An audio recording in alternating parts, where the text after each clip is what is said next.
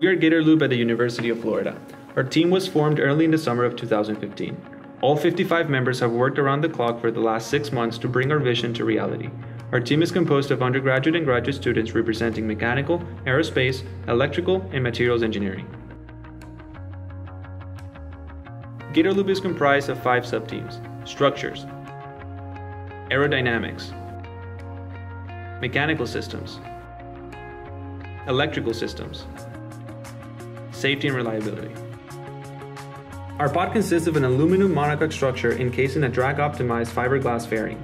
The vibration isolation system uses rubber pneumatic wheels supported by a double wishbone suspension. Eddy current brakes in conjunction with disc brakes will stop the pod.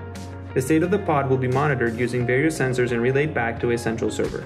Our approach to the competition is to produce a pod that will provide important feedback and data as we move forward into the next generation of mass transportation. We chose to keep the tube environment at the conditions outlined in the white paper, optimizing for speed and performance. Our pod can be thought of as a test bench model for analysis.